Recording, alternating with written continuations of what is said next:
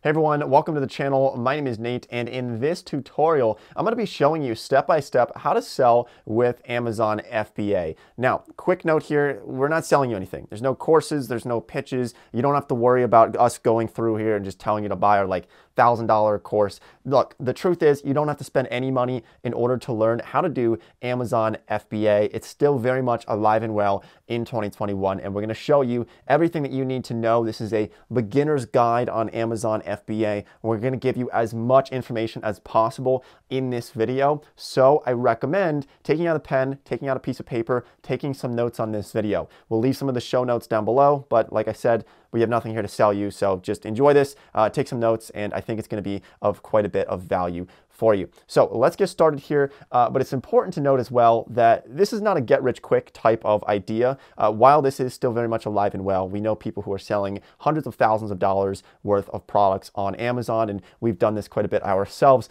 But this is not a get-rich-quick scheme, okay? This is not something that tomorrow you're going to wake up and you're going to have $10 million from selling products on Amazon. This is very much a long process. So hopefully, if you're watching this video, it's with my hopes that maybe you already have a job or you're already in school, you already have something going on. And what I want you to do is hopefully start to do something like this on the side, right? Start to build it up over time. You start to learn from your experiences. And this is the best way to go about this rather than just trying to jump into it full time right off the bat, but rather build up over time, learn from your experiences over time, launch one product, then launch another one, then launch another one over the course of the next couple of months. That's what we would suggest doing rather than just hitting it, running and just going out and trying to make a ton of money within the next couple of weeks. It's going to be really difficult to do that, and we don't want to see you lose your shirt by getting in over your head too quickly. Okay, so let's start here. But first of all, let's just discuss a couple of things that we're looking at here in the big segments. First of all, we're going to look at how to find products. We're going to talk a little bit more about Amazon FBA and essentially what it is, but then we're going to talk about how to find products, right?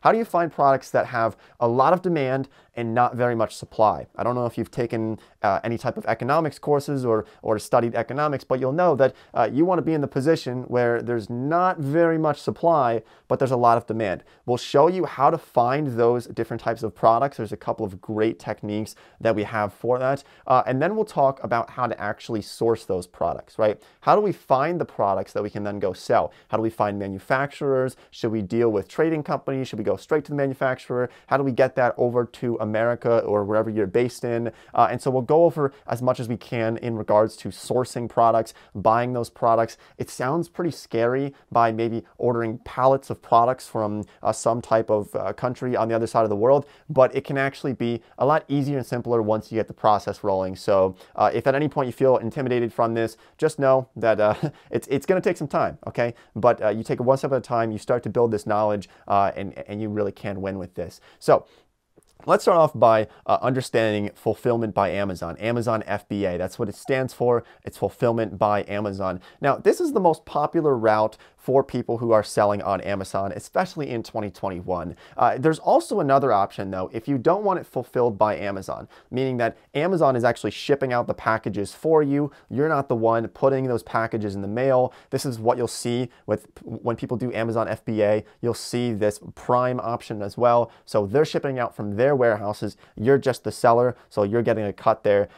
This is a great move for most people, but there's also something called Amazon FBM, which is fulfillment by merchant, which is essentially you can list something on Amazon and then you can ship that product out yourself. You can totally do that. I actually know a lot of people who might prefer to do that when they first start off selling on Amazon, and there's pros and cons to each one of these. Now, we'll be primarily talking about FBA, fulfillment by Amazon, where they ship it out, but we will touch on FBM a little bit on if you want to ship those products out yourself. Now, the pros and cons of each of these, it's important to understand this, because with something like FBA, maybe you'll save some time, and actually you'll probably end up selling more, from our experience, selling more when you do FBA, because you have that Prime shipping that's available in most cases. Amazon's shipping it for you, so it might end up saving you time as well. You don't have to run to the post office to ship those things out.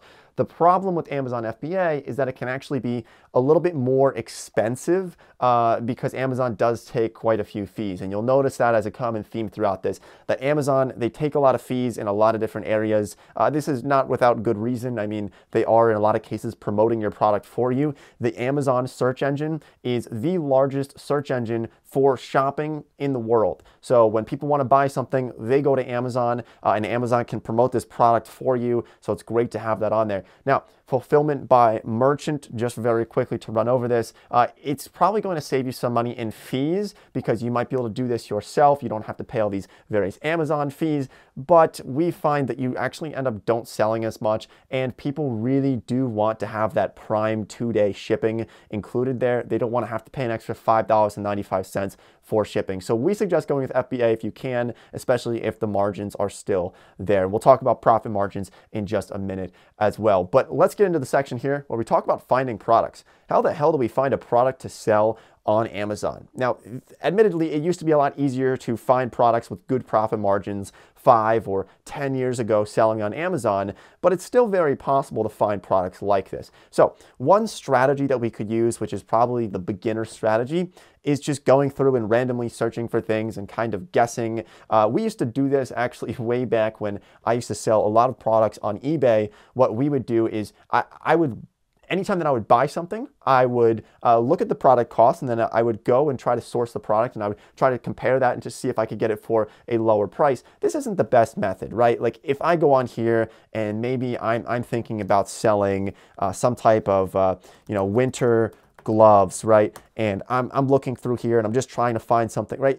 This is going to be really difficult to just kind of go throughout this and find products without any type of software or any type of help, because who knows, okay, this is selling for $16.95, but is it possible to tap into this? It has a lot of reviews. It's already at the top here. These are actually sponsored. And so what we recommend doing is not just going through here and blindly guessing on products. This is going to end up in just a really big fiasco for you. What we suggest doing is getting this piece of software called Jungle Scout. So Jungle Scout is a software. It's going to cost you a little bit of money. I don't know if we have any discount codes, but we'll leave a link to it down below just so you can check it out if you would like to. And like I said, I don't think that there is a discount code, but if there is one, we will include it down below.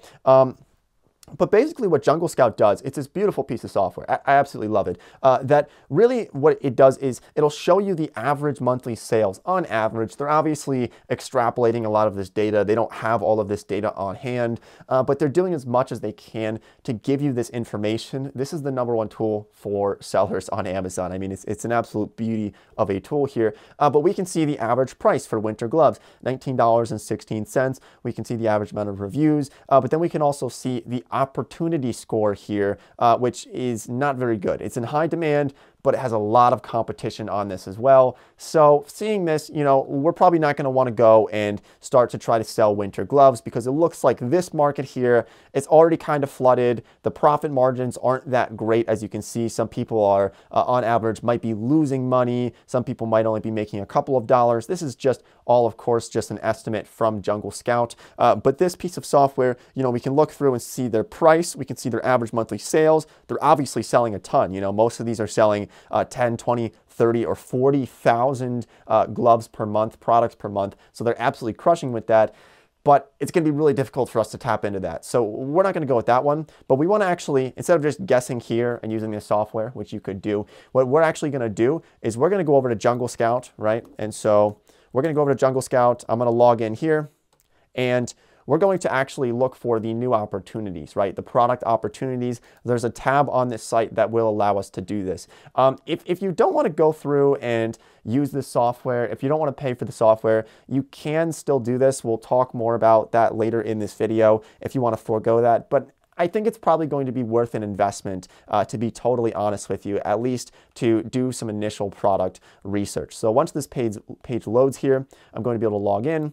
And then we're going to be able to look at new opportunities available to us here. So we're logged into the Jungle Scout dashboard here. And now what we're going to do is we're going to go to product research. I'm going to click down here and we're going to go to opportunity finder.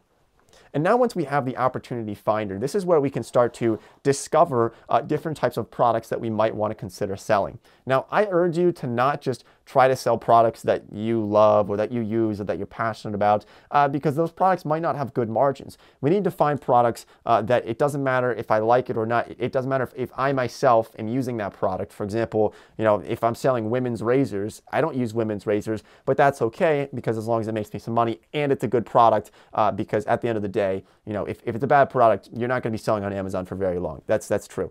So now what we're going to do is we can select all categories, but I actually like to target a couple of different categories. So home and kitchen, for example, maybe office products is one that we found to be pretty profitable. And you can go through here and decide which ones you want to go for, or we probably would suggest just selecting all here for the time being to kind of get your feet wet and try to discover certain types of products.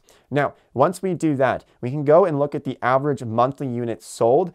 I would suggest going for a product that's selling at least 100 units per month. If there's 5 per month because you're trying to sell some type of weird, obscure fly trap thing that nobody's ever really heard of, it's probably not going to be worth your time or anybody else's time to spend energy on a listing that's not selling anything because nobody's searching for it. So for this, let's just set a minimum of 100 monthly units sold. This is a pretty low number. You could even set this closer to 500 or closer to 1,000 if you would like to. But for our first product, we'll start with just 100 units. Now we can also look at the average monthly price. I would suggest setting a filter for this. The reason for this is because if you're selling a product on Amazon for $10 or less, what we find is that your profits will be almost non-existent, meaning that Amazon, they do take a lot of fees, but there's also shipping. There's the cost of actually making the product, getting it to Amazon, them shipping it out, they're taking fees, and there's going to be product returns, there's going to be other problems. I would not suggest selling anything less than $10 with Amazon FBA. You're just not going to have good profit margins at all unless you're getting your actual product for like 10 cents and you're able to sell it for $10, which is pretty rare. So we're going to set a minimum price for $10 and a maximum price we're going to set at about $80 here, just so that we don't have too many products showing up. But also what we find is that if you have a product on Amazon for $500, you're going to get far fewer sales on that. Most people aren't going to be able to just convert on cold traffic. So we're going to keep that from a $10 to an $80 range. The other reason why we're capping this average monthly price at $80 is because if you're just starting to sell products on Amazon, you're probably not going to be able to afford to sell $500 sofas and 1,000 of those. You probably don't have that much money to invest into something like Amazon FBA, right? So we want to keep this price a little bit low for our first round of products that we are trying to sell. And you can go through and add some more filters on here if you would like. What I would do is suggest turning this competition down from very low down to about medium competition. They run a number of different factors in this to decide what's going to be competitive and what's not competitive, but this is going to help you tap into those niches or those industries that everybody's not in, right? Like if we try to sell cutting boards, everybody's selling cutting boards. It's really hard to tap into that because so many people are searching for it. So we're going to go for something very low to medium competition. We can also look at seasonality as well, which is going to be important. Christmas just happened, so we probably don't want to sell a Christmas item, or it could actually be a way to get into the market here. So now what we're going to do is we're going to click search because we've set our different things here. So we're going to wait for this to load for just a second, and it looks like it just loaded here. So now we can go through here and we can look at all these different products that popped up based off of our search criteria for a product that we might want to sell on Amazon. So we can go through here and you're going to see ones that you just are not going to be relevant to you. So a Yankee candle, I'm not going to sell that because, well, I don't own Yankee candles. So we're going to go through here because what we're really going for in this case is we're probably trying to find something that we can private label, meaning that we can actually source from a manufacturer, we can slap our own brand name onto it, and then we can sell it for a premium price. So, this one's actually pretty interesting right here. Valentine gnomes. I've actually seen this a number of times. We were doing some product research about 2 months ago, back in November, or maybe that was 3 months ago now, back in November, and we were looking at gnomes for Christmas. And it's just very interesting to see that for some reason, the gnome market doesn't seem very tapped into. And we're just using this as an example here for the purpose of this video. But let's say that we're just intrigued by this. So we can go ahead, we can click on Valentine gnomes, and we can look at the average units sold, right? Obviously, it's starting to pick up a lot. 1,621 units sold. in January so far. This is, of course, an estimate. This is going to be a seasonal item, so you have to decide if this is something that you really want to end up selling. But let's go ahead and let's start to look into this a little bit more, right? So let's actually search this on Amazon. So we're searching for Valentine gnomes on Amazon, and we can go ahead and we can look at what we have here.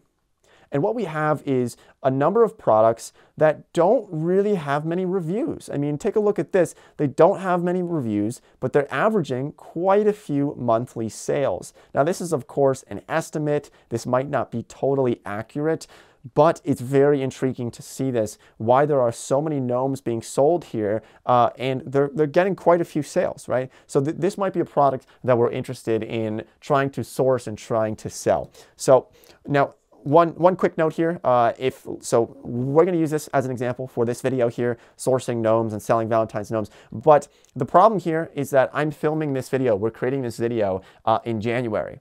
And so if we wanted to actually do this, we should have been ahead of the trend, right? So because it's going to take a couple of weeks to find a manufacturer, to get those to Amazon, and then Amazon ships them out and to build some reputation there. So if you're going to do something seasonal like this, you're going to want to think many months out, right? So right now, it's January. I'm going to start thinking about maybe 4th of July or Independence Day gnomes or summer gnomes and maybe Easter gnomes, right? Later on in the year so that I'm prepared for them. That's just a quick note there that I wanted to mention. So let's go back to Jungle Scout. And let's say that we're very interested in selling gnomes, right? Because they're selling quite a few gnomes here. It looks like this is a pretty good product to sell. So now that we've found a potential product that we want to end up selling, we've identified that there's demand for it, right? They're obviously selling thousands of Valentine gnomes per month, and there seems to be quite a bit of demand for it as well. Okay, so now that we have identified that, what we're going to do is try to find a way to source that, and that's going to be in the next segment here. So assuming that you are using the Jungle Scout plugin here, what we can do is we can go up to the Chrome extension, which we have installed here after we've searched for Valentine gnomes. We can go ahead and click on it. And this is just another view that you can have here. So with an average of 1,672 monthly sales, what we're really looking at here, though, is the spread here on the different products that are being sold, right? So these are all different brands here, and they're all likely selling thousands of different gnomes, right? So they're obviously selling a lot here. Their monthly revenue for an example here is well over $50,000. I guess a lot of people like gnomes. I don't know, maybe old people. I wouldn't buy one of these, but some people obviously do, with an average price of $15.78. So we're probably not going to become multi-millionaires off of this one specific product because the margins might be a little bit low, but it could be a great way to tap into the market and start to build our reputation here. So what we can do now is we can go over to Alibaba. So this is Alibaba, and this is where we're going to source a lot of our products from.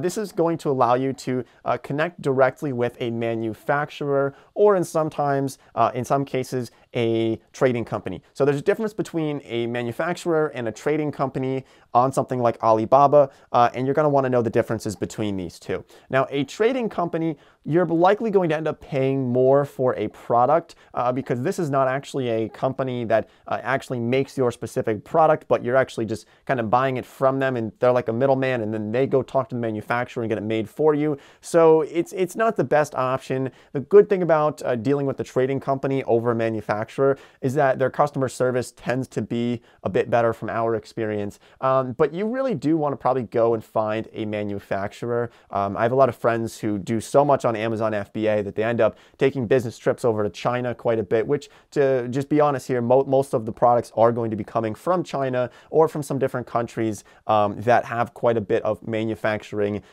infrastructure in those countries. Okay, so let's go ahead and let's search for the product that we've just found on Jungle Scout. We might not still sell this, right? We still need to do more research and see how cheap can we actually source this product for. Now, one thing that we want to sort of use is like a quick and dirty rule of thumb that we like to do. It's called the rule of thirds. So let's say that we're looking back on these different Valentine's gnomes, and we're seeing that the average price is $15.78. So what we want to do here is, if we're using the rule of thirds, which means that 1/3 of your price here is likely going to be going towards the cost of the product. So perhaps $5 or less we would want to have for the product. 1/3 of that goes towards Amazon, right? Amazon takes a lot of fees, their referral fee, their FBA fee, their long-term storage fee, and also a seller membership of $39.99 per month. So they take a lot of fees. But with the rule of thirds, we have that first thing, which is the cost of the product. That might be $5. Then we have the Amazon fees, which could be another $5 or more. And then hopefully the other third can be our profit, which would be hopefully $5 in our pocket for this. So let's see if this is actually going to happen. Well, we can go back over to Alibaba here. And let's look for Valentine Gnome. And let's see what we can find here for Valentine Gnome, right? So let's look this up here. So for Valentine Gnome, we're going to have a bunch of things pop up here. And this is a interesting looking creature of a gnome, but it looks like we can get them for about $2.63 per piece with a minimum order of 500. Now this is probably from a trading company. We can go through here and look at it. Specifically, we can look at actually this company here, but let's scroll through and let's see if we can find something for a better price or just a better option here, right? So, you know, these actually look kind of cool, I suppose, and these are relatively cheap, $1.37. We can go through here a little bit more. You know, is there anything that we really like? I kind of like these. I think these actually could sell pretty well. So let's go ahead and let's click on these. And let's see what we're dealing with here. So this here is a trading company, as we can see, based off of this right here. It says trading company.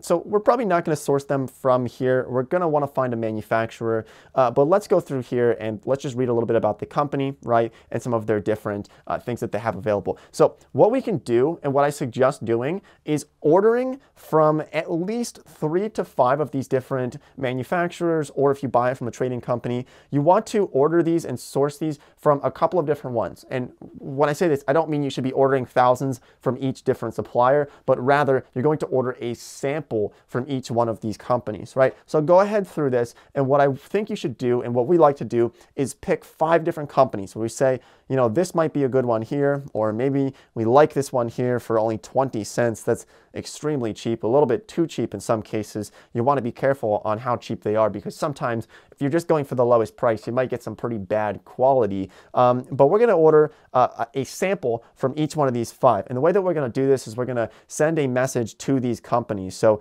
we're going to go in here and we can send a message to each one of these companies, reach out to them. We can contact them and say, hey, this is what I'm looking for. I'm looking for 1,000 of these items. I'm looking for X amount of these items to ship over to me so that I can sell them. Can you do it for this price? Blah, blah, blah. And can you also send me a sample? Is there a price for the sample? Because sometimes they're going to charge you a little bit. Actually, in a lot of cases, it's free to get a sample from these companies. They might just ask that you pay for shipping so that they don't lose a ton of money sending out samples to potential buyers. So go ahead and maybe look for 5 different products here that you can experiment with. Then you're going to end up getting those to your home, wherever else. You're going to inspect each one of those 5 different products that those companies sent you as a sample, and then you're going to decide, based off of the price, based off of your negotiations with those companies, which one you think is the one that you want to use for your FBA business. Once you make that decision, then we go through the process of actually putting in an order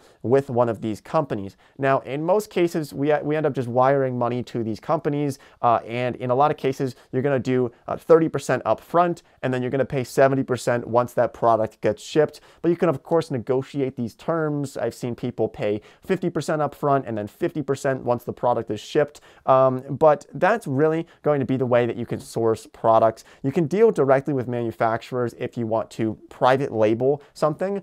For example, let's say that we're not selling gnomes, but let's say that we're selling like workout equipment. So let's just look up, right, like workout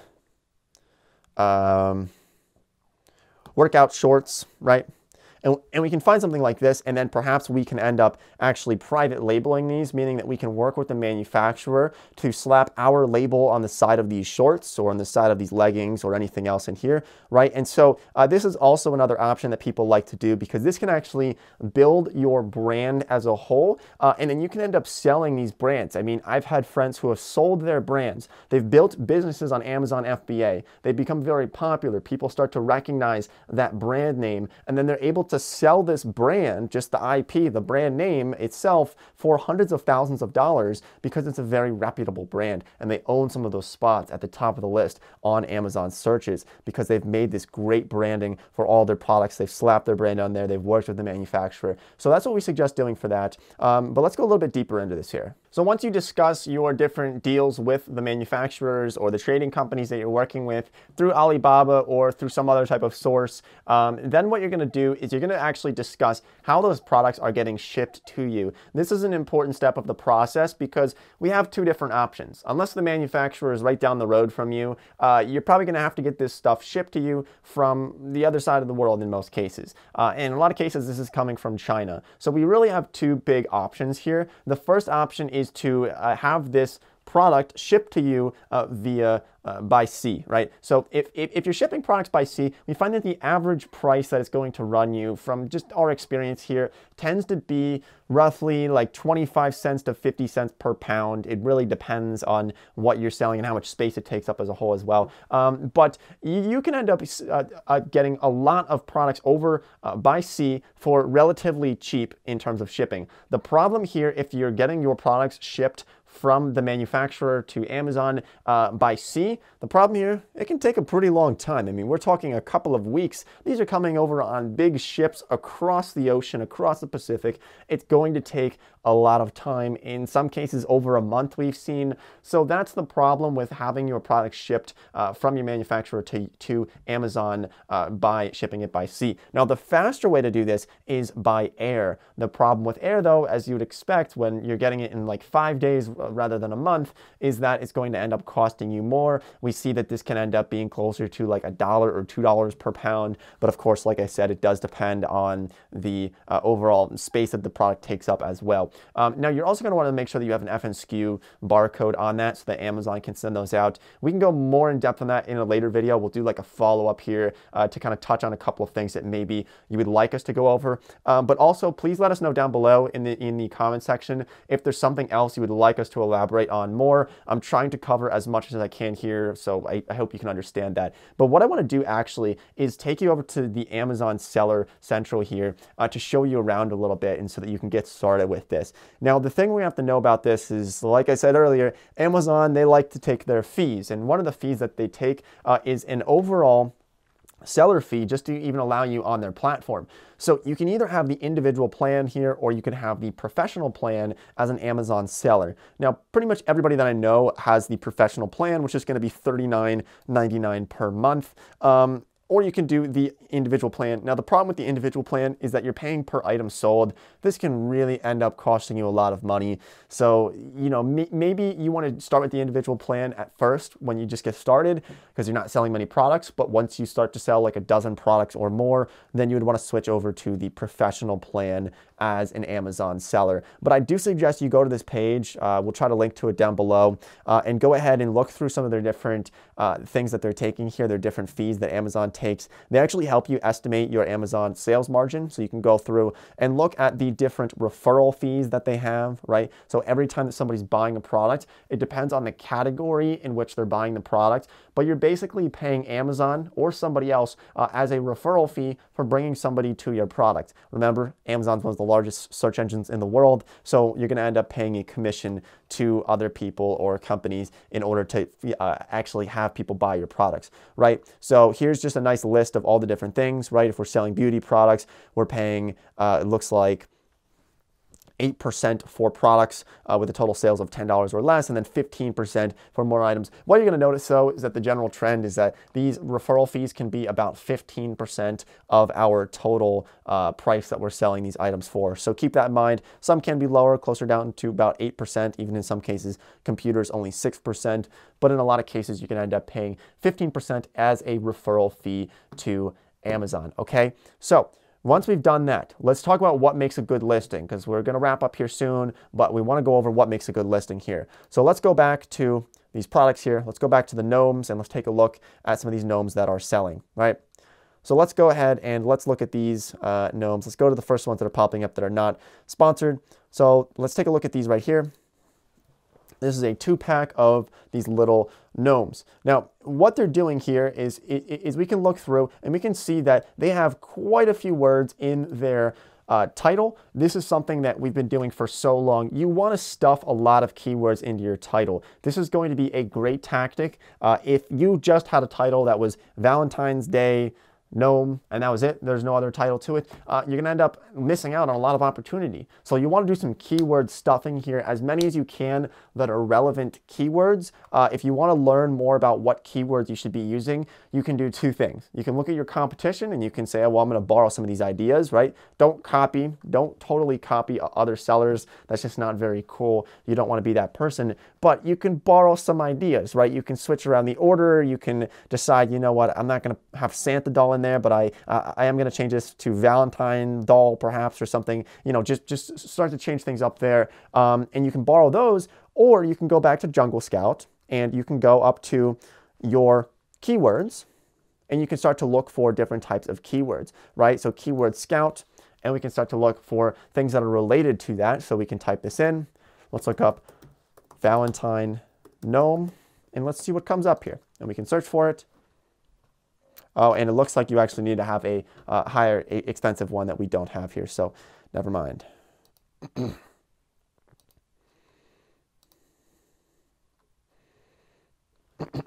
So once you've stuffed in quite a few keywords into your title, you're also going to want to look at your description here. Now this one's very interesting. I've never seen emojis really in descriptions very much, but I actually kind of like it a little bit. This description's not too bad. They're obviously giving you quite a bit of information, but there's definitely a lot going on here. What we actually like to do, let's see if we can find a different one here, because what we like to do for our descriptions here, yes, the bullet points are very good, but what we like to do is have all caps for the first couple of words and then follow it up, right? So they chose to use brackets here. This is also another option, but what we do is, for example, we might say perfect Valentine's Day gift, all caps, right? It's all in caps, and then the following sentences are in regular text, how you would normally see it, right? So this is not bad. I like how they're doing this. You can think about having different types of pictures as well. Amazon does want you to have your main photo as a white background for this, so keep this in mind. You're going to want a white background for this. If you're looking for ways to get pictures of your products, there's a couple of ways to do this.